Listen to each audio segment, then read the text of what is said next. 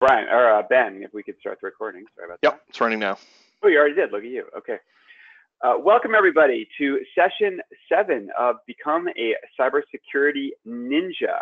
Today's session is a little privacy, please, and we're going to talk about what our technology already probably knows about us and what we can do to get back a little privacy if that's something that we care about. And this cartoon that we have up on the front, I really love, and this was in the New Yorker, I think, like 6 months ago, or at least that's the first time I ever saw it.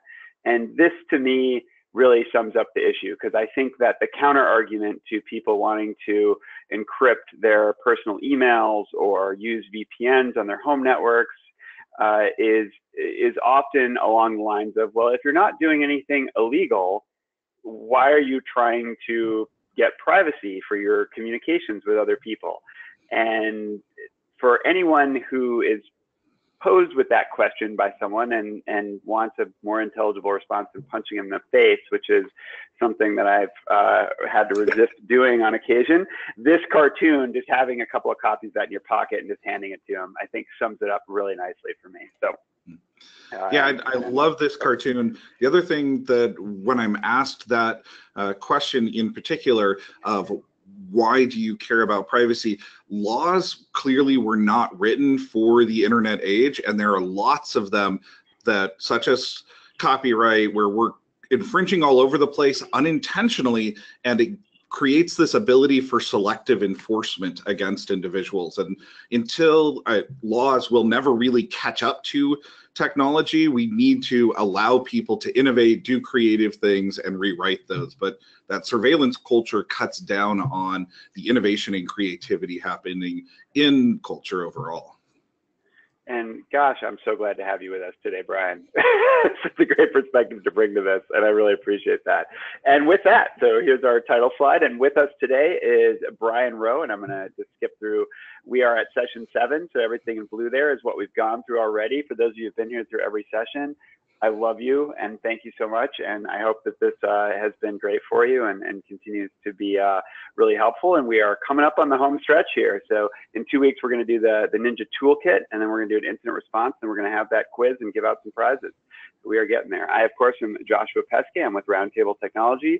We do all sorts of technology stuff for nonprofits and small businesses around the country, but mostly in New York and Maine. And I'm going to let Brian feel free to take quite a bit more time than that to introduce yourself, Brian. No problem. My name is Brian Rowe. I also go by Sart online, or Sartorus on Twitter. I work at Northwest Justice Project, helping legal services organizations implement new technology. I also teach in the areas of privacy law, copyright, remix, fair use, that type of stuff. So I love technology, and there are so many opportunities here to do great things. That privacy is one of those areas, though, that unless we proactively protect it, it kind of disappears in our modern state, which is why I'm so happy to be part of this presentation. And I'm so delighted to have you here with me, Brian, and thanks so much for joining us today. So our learning objectives today, we're going to spend a little bit of time, and this will be hopefully kind of entertaining for folks, talking about what your technology already knows about you. And for those of you who aren't, I would say, haven't done a lot of research on this topic, I'm going to go ahead and suggest that you're going to be surprised. Then we're going to go into how to cut back on what you share and limit what your technology will know about you. And then, of course, some tools and services that can give you some privacy, our usual checklist of best practices, resources for further learning. And that's going to be it today. And we'll try to keep the content to our usual half hour. My sense is that we'll probably run a bit long today. So for those of you making planning, you might want to plan on sticking around till 2:40, 2:45, just looking at the content we have. And of course, I want to give Brian plenty of time to provide his input here. So what your technology already knows about you, Noise to Signal, I want to give huge props to them. He does a lot of great cartoons. Rob Cottingham, I was introduced to him through Beth Cantor. He did a lot of cartoons for her Happy Healthy Nonprofit book anyway, and I love this cartoon. And we're going to go ahead and launch a poll. So Ben, if you could go ahead and launch that one for everybody. And I just want to know what you think. Do you think that Facebook knows your sexual preferences? And I'm going to go ahead and give a yes, a no, a don't care, or a this question makes me uncomfortable, which is a perfectly reasonable response. And if you, for whatever reason, don't feel like answering this question at all for reasons of privacy, then by all means, just leave it blank, and we'll leave that open for just a couple of seconds and see what people think. And go ahead and close that up then. Let's share the results. Overwhelmingly, people seem to think yes, so that's an interesting thing. We'll go and explore that a little bit and see what we come up with. So go ahead and close that up then, and let's explore. So we're going to take a little time looking at this tool called Apply Magic Sauce, produced by University of Cambridge Labs. And this is something that is free, and anybody can go ahead and do this. Brian and I, for those of you who are listening, we're talking about the different ways it can examine. You can give it access to your Facebook profile, and it will look at really just what you have liked, the things you have liked, and use that to try to predict some things about you. You can also give it your Twitter inputs, and you can also give it writing samples. You can just take like an email you've written, a couple of paragraphs, a paper you've written, and you can plug all of those things in or different things in and see what it will tell you. And here's what it will tell you. This is my magic sauce. So and I should point out that I am going to share everything that it predicts about me. And before everybody worries that I'm giving away all my own privacy too much, I want to say that I've liked in the entire history of my time on Facebook 3 things. I'm not a Facebook user, for anyone who knows me. I'm not on social media generally. That's probably a big handicap when it comes to promoting webinars like this one, but I'm just not an active online personality, and I don't engage with social media platforms really hardly at all. So this is based on, I think I joined Facebook like 7 years ago, a grand total of 3 likes. I don't even remember what they were, but there were 3 things, and all of those were probably in the first month I was a Facebook person. All right, so it thinks I'm a bit on the conservative and traditional side, more than liberal or artistic, a little bit impulsive, a little bit, nothing too serious here. It does predict how neurotic I am. Anyone, Ben, we can go ahead and test that one's completely wrong, right? I'm anything but laid back and relaxed, right? Usually stressed and emotional. Yeah. Yeah, exactly. Thank you. Excellent. All right, and then Brian. This one is mine. And I'm on the opposite end of the social media spectrum. I post 2 to 3 things every day on Facebook. I'm on Twitter all the time. It had hundreds, if not thousands, of likes to look at here. And I also use their text analysis tool, looking at my text writing on different websites and different social media. It was interesting that they tried to predict my age. On Facebook, I come out to be 29. On other sites, I'll go down as low as 20 and as high as 50. Depending how much I talk about law. The liberal part of this was definitely accurate. Some of the others were a little bit rough, but it was interesting looking through this that over 70% of the predictions were clearly right on, or at least how I see myself. Wow, okay. So the more data gets more accuracy, which would certainly make sense. All right. And so this is back to me now. Is there anything else you want to say on that, Brian, before I reveal more of myself here? I ran mine kind of scarily in the background, and it's weird. It's creepy. It's very. It comes within 1 year of my actual age, and pretty much hits it dead on the head. So. All right, well, that's only gonna make it hurt that much worse for me as we explore the rest of the things it tells me about me. And it's only with Twitter, because I don't have a Facebook page. So yes, that was very scary for me. All right, so you know how like 70% of people think they're like above average drivers, think they're of above average intelligence. Well, this tool will tell me that I am exactly average. I am more intelligent than only 49% of the population, so I am just slightly on the less intelligent side than the average person, and I am a bit even more less satisfied with my life apparently. So I am less satisfied with life. I like the way that it sort of puts these in a positive spin rather than saying you are less intelligent than 51% of the population. But you're a hard worker. Yeah, nonetheless hurts a bit. So that was a little painful, I got to be honest. And it guessed that I am single, which my wife of 17 years is probably not delighted to find out about. But it was wrong on that one certainly. But it suggests that I'm single. And then we'll go to political orientation. It thinks that weirdly, it lists the conservatives, the label there, but thinks I have liberal political views. It had not much to go on. Does think I'm Christian. I'm Jewish, in case anybody's wondering. But I am not Catholic, Mormon, or Lutheran, which it thought I probably wasn't. And so I guess it was right on that. And then we finally get to sexual preference. So to answer the question, yes, Facebook does certainly have a guess as to whether you have a sexual preference. This is all, by the way, data that Facebook is guessing about you.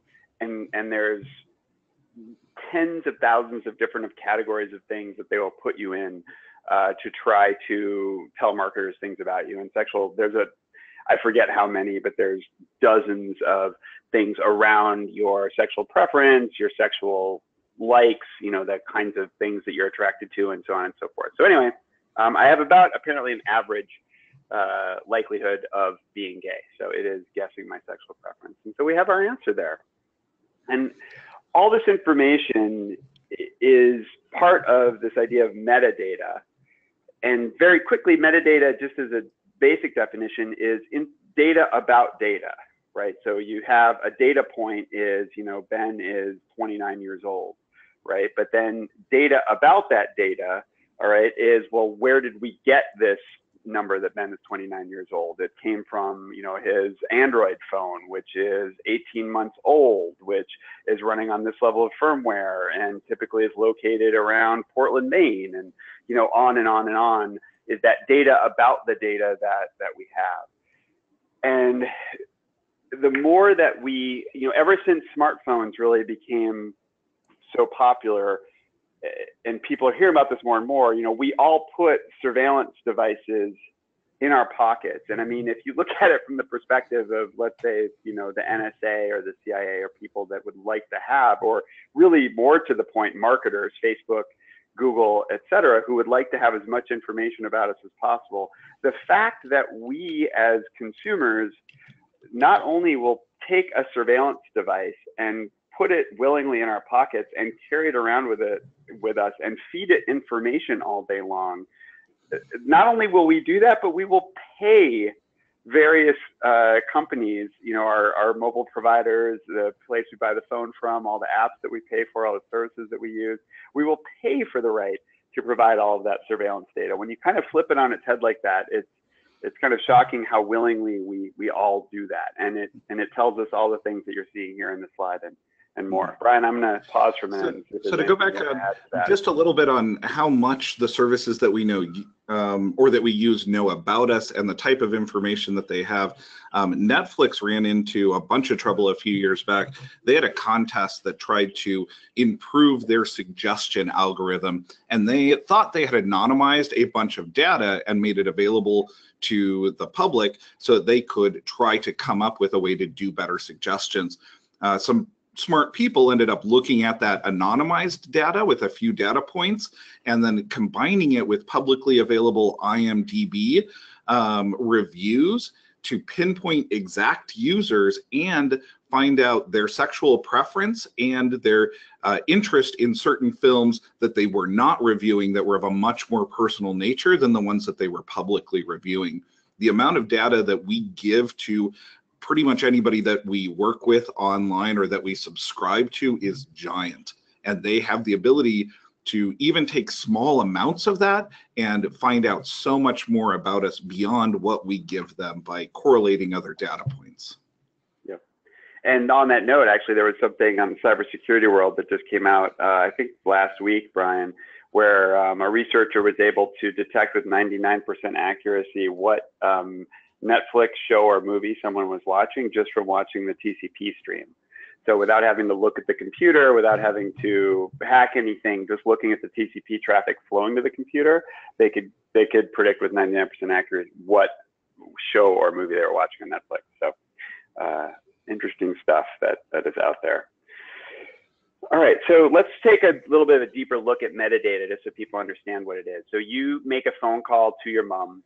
And this, I think, was done in Australia. These images. And Brian, we can talk about my violations of copyright laws. I go through and just grab these things off Google image searches and throw them in my webinars. But But so who receives the communication? So you call your mom, and immediately we've got the 2 phone numbers involved, probably an email address if it's connected to a phone account, right? Because if I have the phone number, that's probably tied to an email account that is listed with that phone number. I have the IP address, the network coming off of, or of the phone. I have the unique identifying number, of course, the mom's phone. I have the date, time, duration of the communication. So at this time, these 2 people talked for X amount of time, and now they're linked. So the metadata that puts these 2 people together is 2 people that have talked to each other at this time of day from these 2 different devices, from these networks.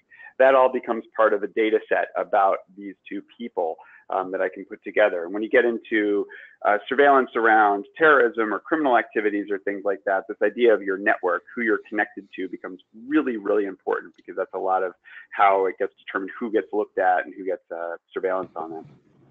The communication type. So was it an SMS? Was it a phone call? Was it an email? Was it a voice over IP call? Or was it done over your carrier network? What service were you using, of all these different services? We know all of these things. We know where the communication was sent. We know the cell tower, the high, if it was off a Wi-Fi hotspot, what that was. If it was off a base station somewhere, where that was.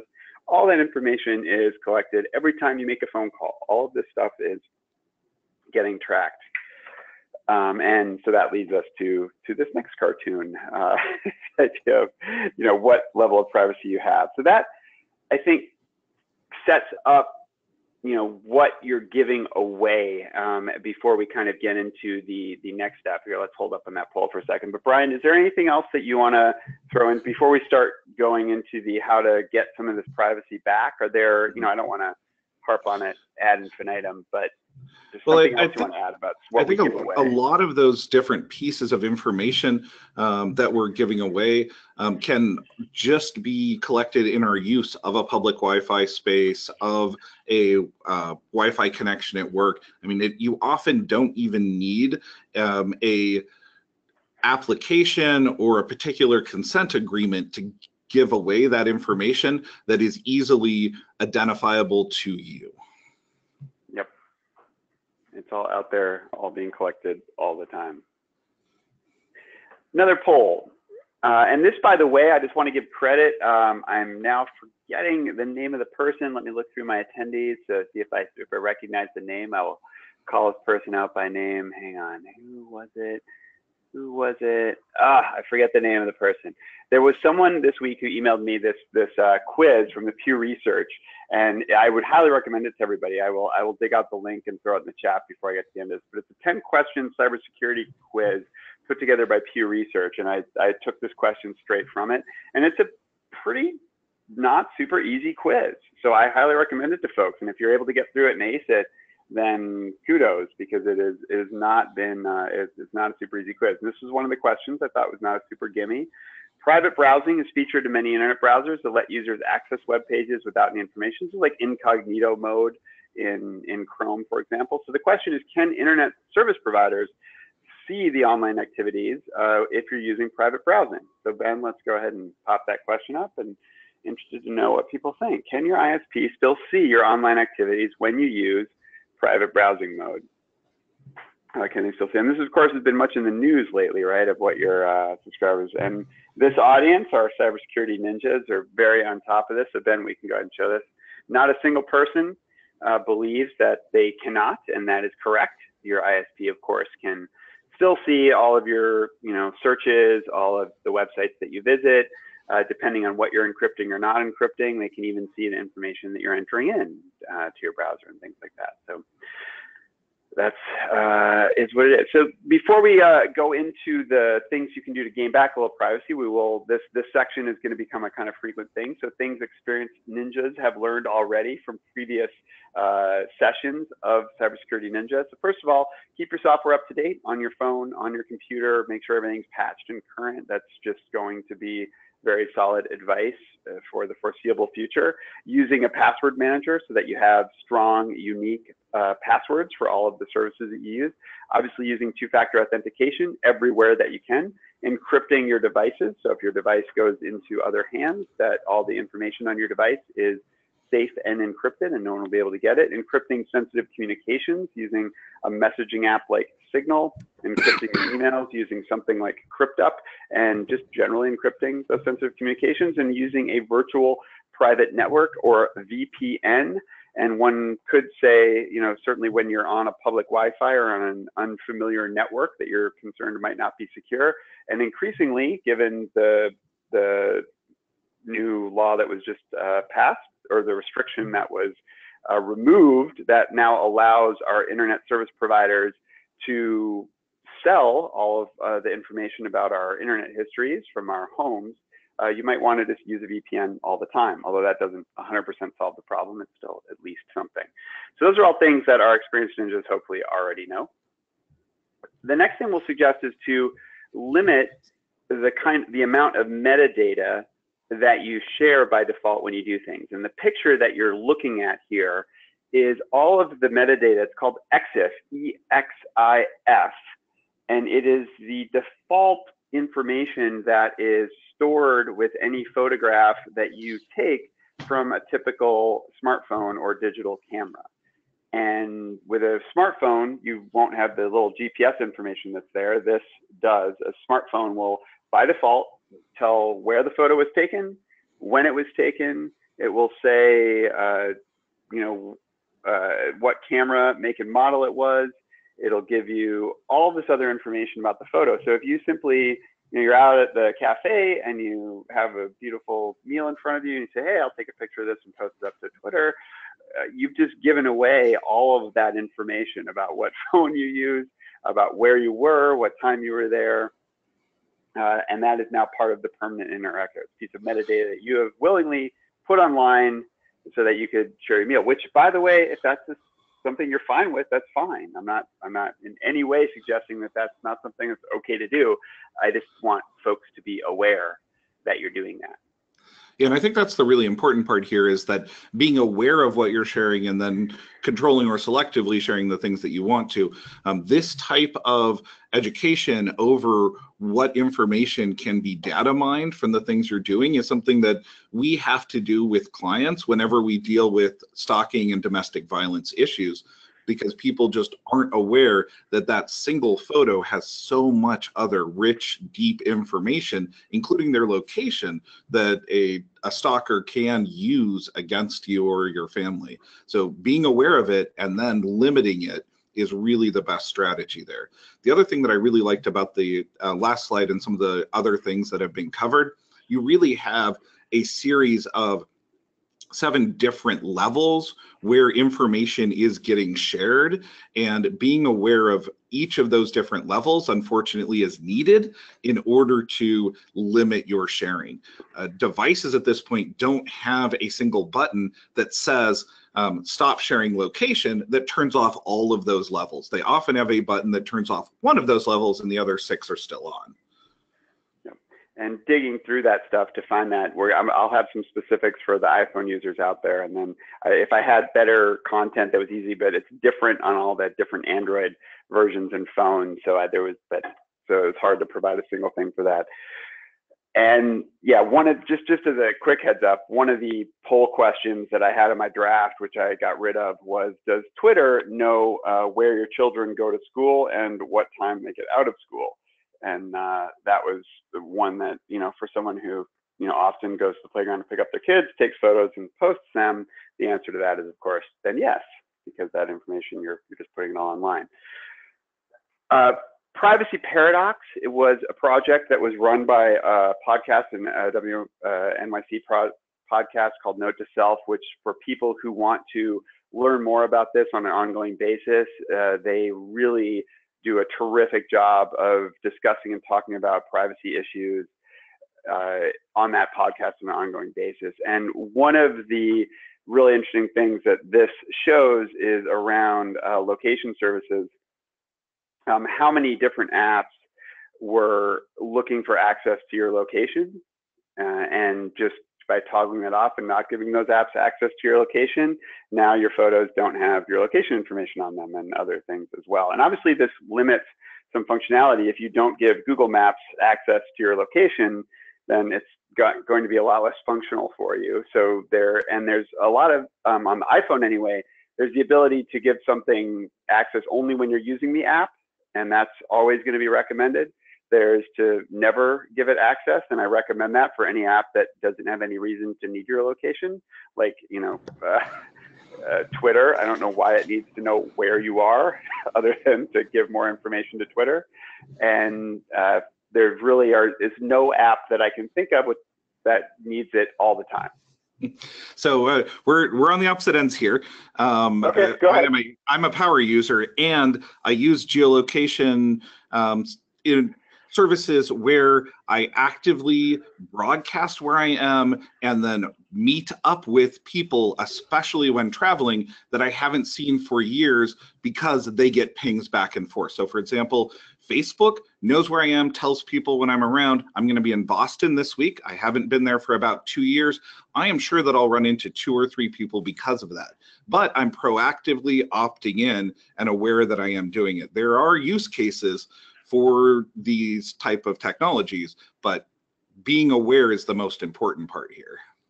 And that I thank you so much for saying that, Brian. And I want to repeat what Brian said there, because I think he's doing a much better job than me of kind of giving the general idea that which is not that you shouldn't share anything online. And I feel that I'm unfortunately coming off that way. I am clearly a bit more privacy focused, I think, than Brian is.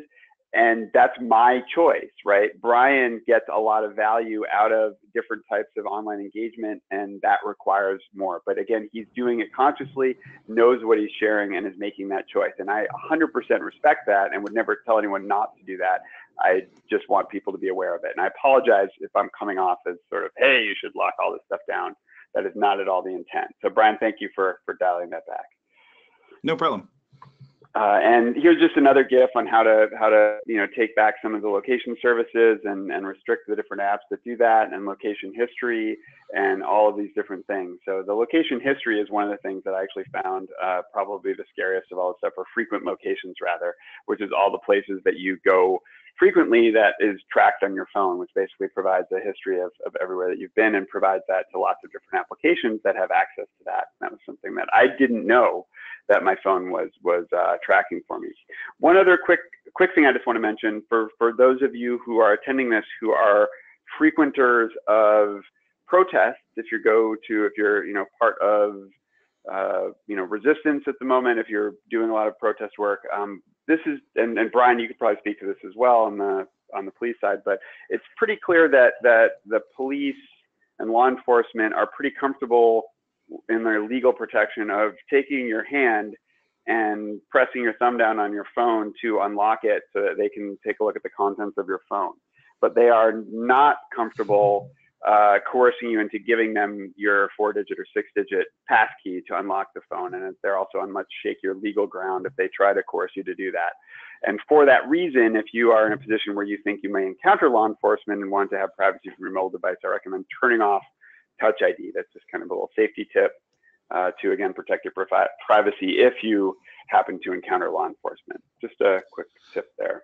Yeah, do you have anything you want to add to that, Brian? This is a really interesting one, and it's one of those that's currently being litigated. But your protection of your password, it's much tougher for them to take that, and you are at least going to get an opportunity to have a day in court and get some representation from people like Electronic Frontier Foundation that care a lot about issues like this, in order to try to protect that that passcode under some type of either self-incrimination or free speech type doctrine, where the biological information is very, very, very, very difficult, and they've often got the information from you before you can even contest it. So, but this is a cutting area where there are a lot of people trying to do cases and litigation on it. It is not settled at all.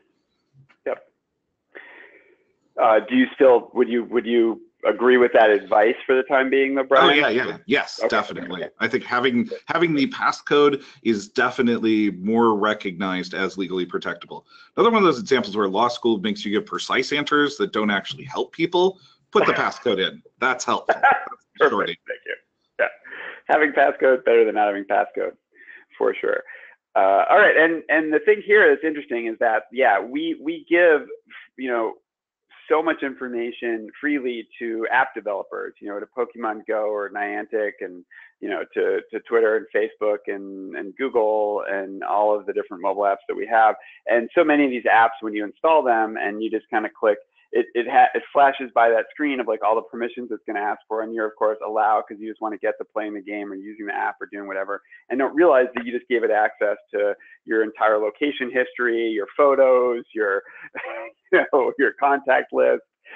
So pay attention to what you're giving permissions to with those apps. That's it is going to be things that you did not consider in any way, shape, or form. Like there's like little throw a piece of paper into a wastebasket app where you're just playing basketball with a wastebasket and it gets access to your contacts and to your pictures. There is no nexus between what you think the app does and the information it's collecting. I think that there needs to be some type of regulation or other things that look at that. But currently it's the Wild West, and lots of apps collect a lot more information than they need to for their legitimate business purpose. Oh, yeah. Yeah. And so, sorry, just to weigh in a little bit here. And that's not to say that every app that has or asks for those permissions actually collects and uses that data, which actually makes it worse because so those permissions are based on the actual underlying code and what it actually needs to complete that, throw a paper into a basket animation and scoring and all that. Sometimes they use code from different parts of the operating system and don't actually need contact data or anything, but they need a specific command that comes as a part of that that section of the operating system. The reason it could be more harmful is because if someone discovers that they don't actually need that or a way to hack that app, that data could be collected without both the user knowing or the developer knowing in certain cases. So it actually opens it up. So it's another reason to be extra vigilant about the permissions that you give these apps and on your mobile devices especially. So 100% agree. Very, very good point there. The more places your information, in a nutshell, and Ben, that was an awesome point, but the more places your information winds up, the more opportunities there are for that information to get into the wrong hands and be freed, and those apps are doing it. And yeah, the paper app, I can think of one really legitimate reason why I want to contact. It's probably got a share button in it. And when you share it and it wants to send a promo code to a friend, and if you sign up 5 friends, you get all these extra points in it. Well, it wants to pull those emails from your contact list. So for that function, it wants access to your contacts. That's why it asks for it. Do you want to give it that? That's a different question. All right, last poll question here. We're in the home stretch here for those of you. Sorry, we're running long. I did warn you up front. True or false? Turning off the GPS function of your smartphone prevents any tracking of your phone's location. This is also from that Pew cybersecurity thing, and again, I will get that link up. So go ahead and answer that, and our audience is hip to our questions. Oh, nope, we got a couple of people who missed this one. So let's go ahead and show the results for that one, Ben. So 92% thought that is false. Turning off the GPS prevents any tracking of your phone.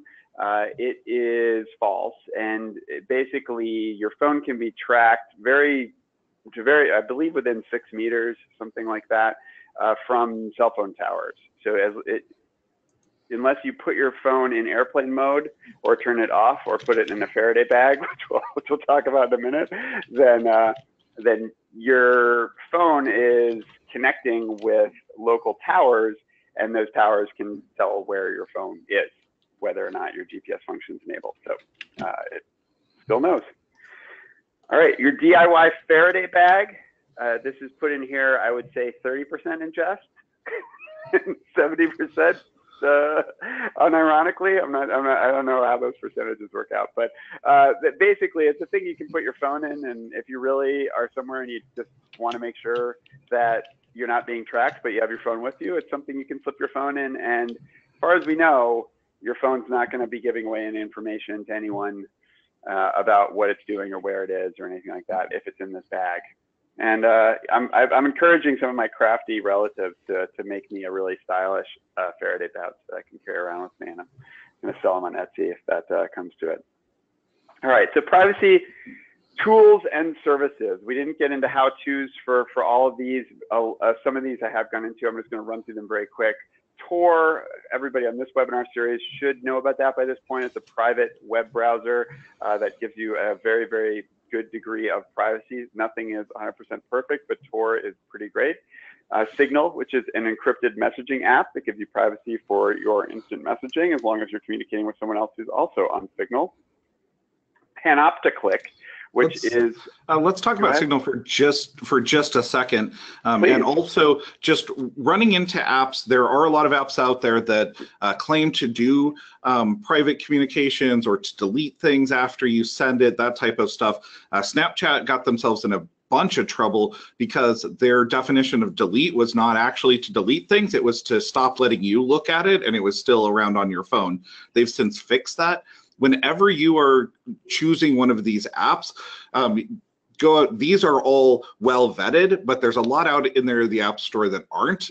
You've got to do the research and make sure that what it says that it does has actually been vetted by security professionals, because there's a lot of lazy coding going on in this space, and Signal is a great one.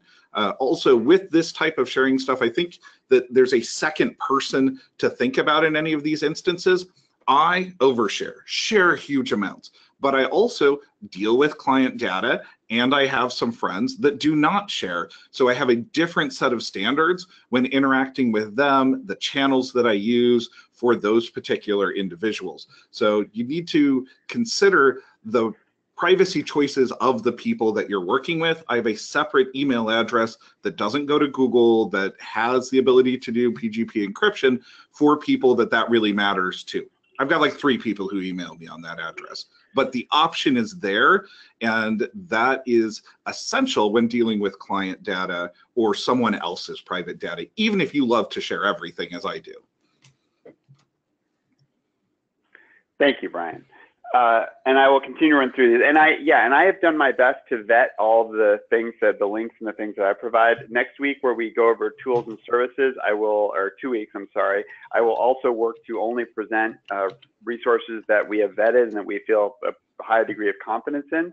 And, I will constantly be evaluating and looking at these lists and making decisions about what goes on and comes off based on what I'm reading. And it's tough. I mean, I've learned a lot even over the course of this series about new services or ones that I thought were good that I now think aren't good, especially in the VPN space, by the way, where I've learned a lot over the last couple of months. A quick note on the 4th one, I believe that's HTTPS everywhere, not anywhere. It's by Electronic Frontier Foundation. Yeah. So it is an amazing browser plugin. It's great, very, very useful. Yep, I could fix that right now. That's a great catch, thank you. And it looks like I've got the wrong link to it anyway. So clearly we have some cleanup to do before we share the deck tomorrow. All right, everywhere. There we go. Okay. Yep. All right. Thank you for that. So Panopticlick is a tool that lets you check on the privacy level of your browser. So you can see sort of what your browser is sharing about you, and we can make some suggestions about things you can fix. HTTPS everywhere forces everything into a secure connection or encrypted connection in your browser. That, along with using a VPN on your home network, will give you, if you're concerned about the privacy in terms of what you're sharing with your internet service providers, those 2 things together, using a VPN at home and using HTTPS everywhere, will help with that. It does break a lot of websites, and that's something that you should, I shouldn't say a lot, but it does definitely impede the functionality of a fair amount of sites. Privacy Badger, these are, by the way, Panopticlick, HTTPS everywhere, Privacy Badger, all from Electronic Frontier Foundation, which Brian mentioned before. CryptUp is an encrypted messaging plugin for Gmail that uses PGP to send encrypted messages to folks. Very, very easy to use. I demonstrated that a couple of sessions ago. DNS Crypt encrypts your DNS queries. That's a product that OpenDNS distributes.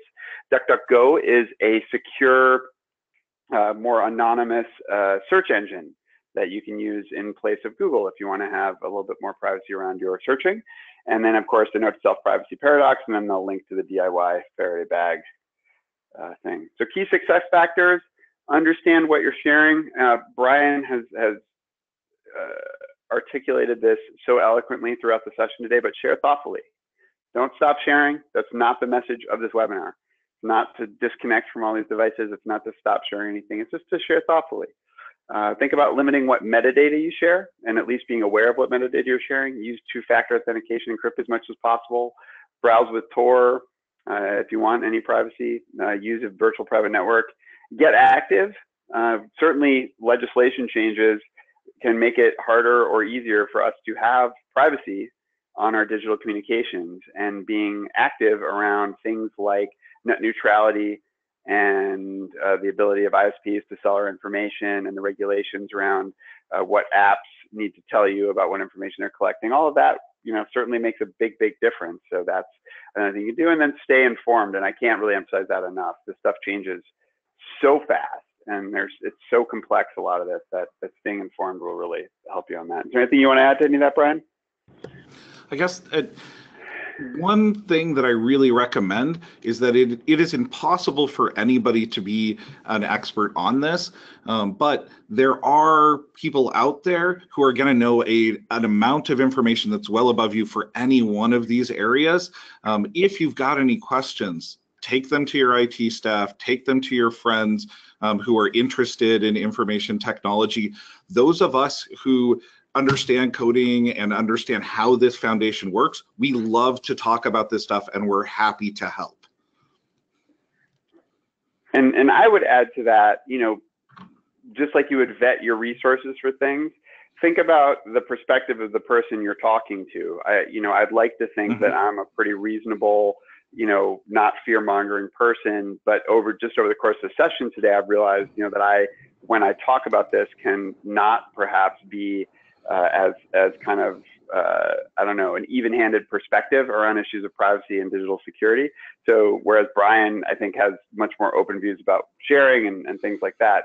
So be thoughtful of, before you get all frightened by somebody who says, oh, you got to lock all this stuff down, realize everybody's got a perspective. and it's important to know where the person's coming from. I hope that's helpful. All right, and with that, I think we have some resources for further reading. I have the link to Apply Magic Sauce, the Privacy Paradox tip sheet, which is from Note to Self. I really like that resource, by the way, on the privacy level, and then a few other things that are in there.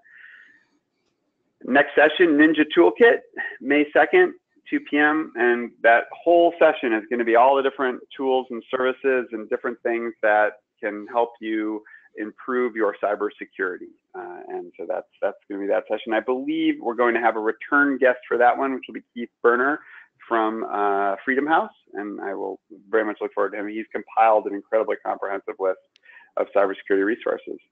And with that, we are open to questions if anyone has them. I don't see any in the links, but if anyone has it, now is your time to type them in. I want to give a huge thanks to Brian Rowe for joining us today. Thanks, as always, of course, to Ben Gardner as well. And thank you all for attending today. It's been terrific. Brian, I really thank you so much. Thank you so much for having me. I greatly appreciate it. The topic is just so important overall. And I look forward to seeing the rest of the pieces in this series and sharing the videos from it. Great.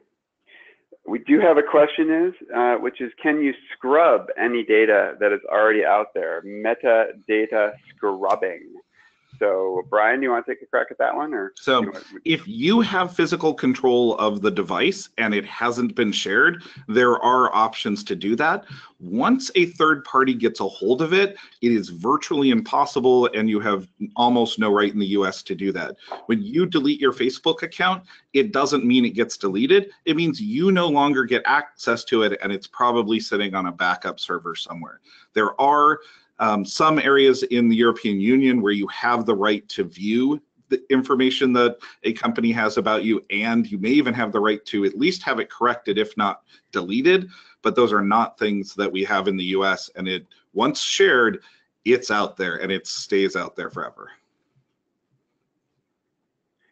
Thank you so much.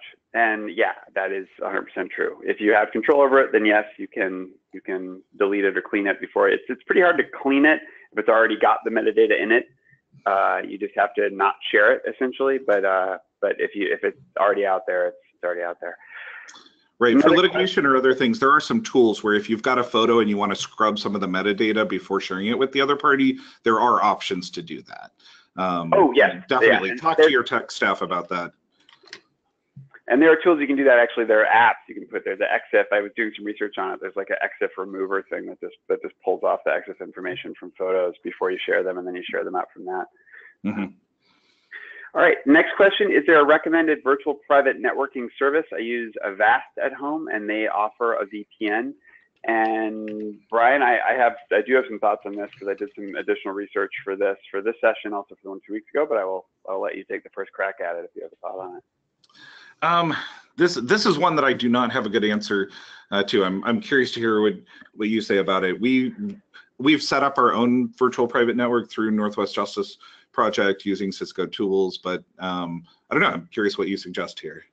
Yeah, I mean, I will have to say this article from Brian Krebs from Krebs on Security was I would recommend reading. It is in the links so everybody will get the slide deck tomorrow, but Krebs on Security, should you VPN, that link is there. And he has links to a massive spreadsheet of VPN. I'm going to go ahead and find it. There it is. Side-by-side comparison of many popular VPN services. So this is a simple VPN comparison chart. So it gives you on all of these different categories, how this particular VPN service ranks. So you can look at business ethics, pricing, technical availability, technical security, and kind of think about what you care about the most and sort of pick from here. And if you browse through this massive list, which has, I forget how many entries in it, over 100, then you can kind of see which ones rise to the top, and there definitely were a few.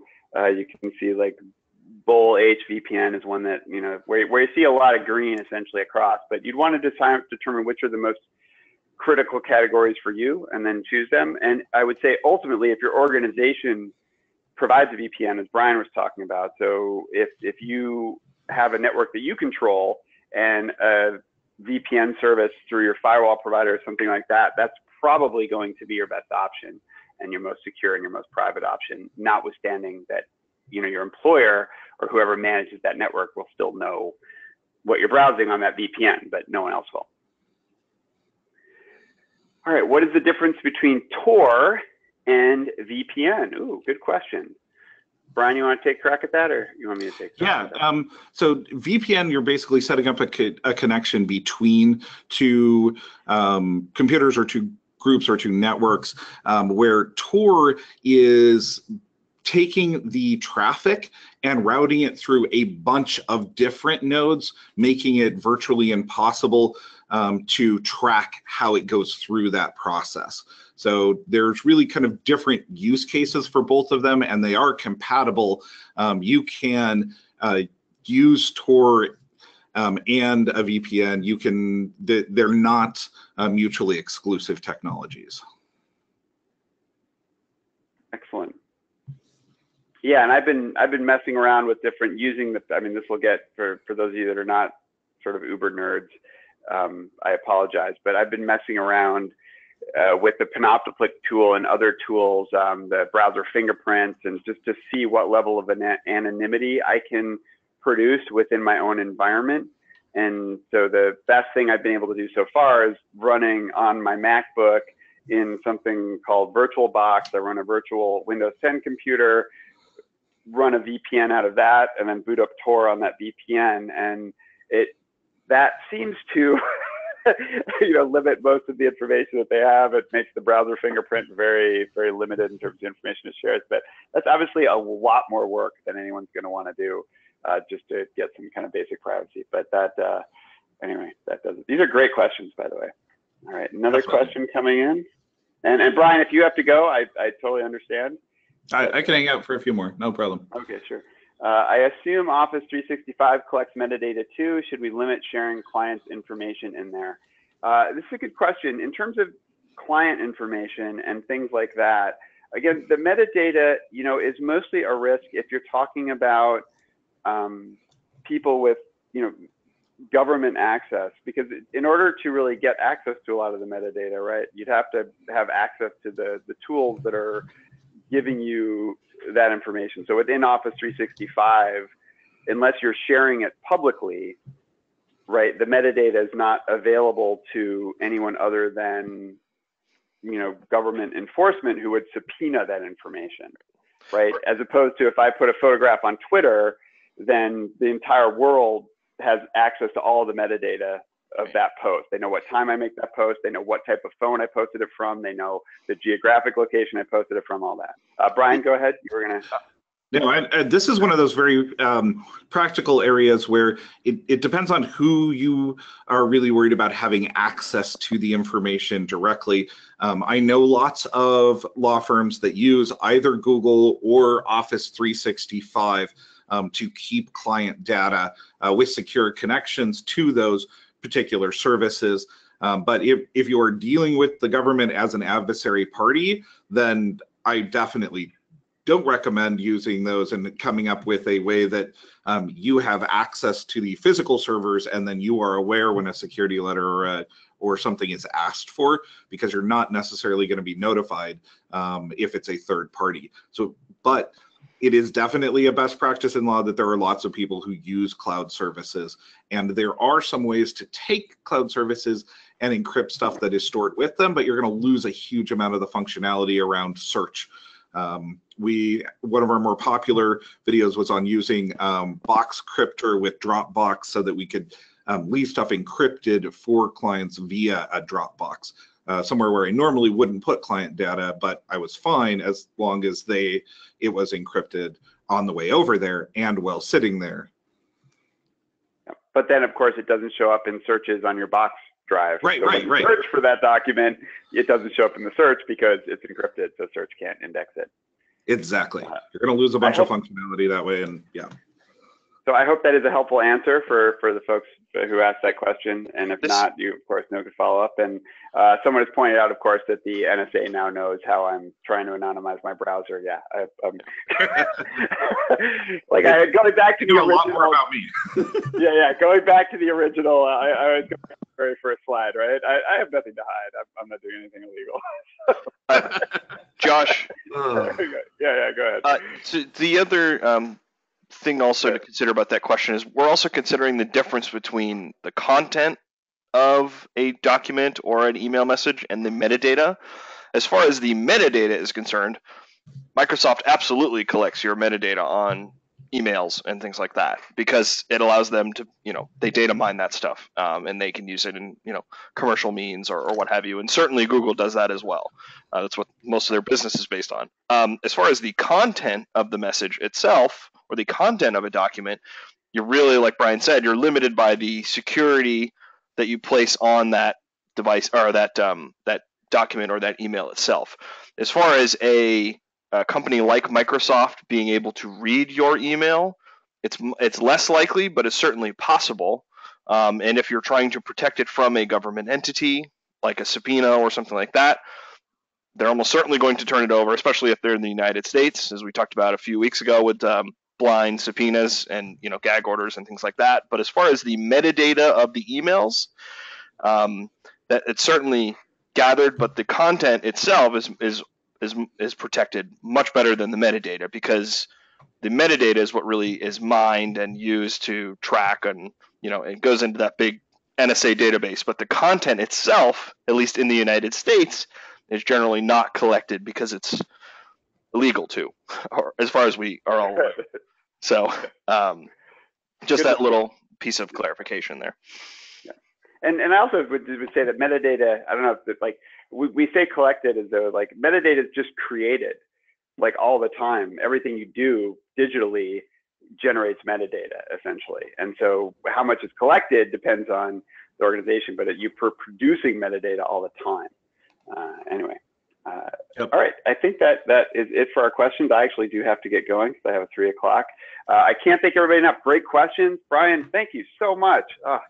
No problem. Happy to do it, and I look forward to the rest of the series. Take care. All right, thank you so much. Bye-bye, everybody.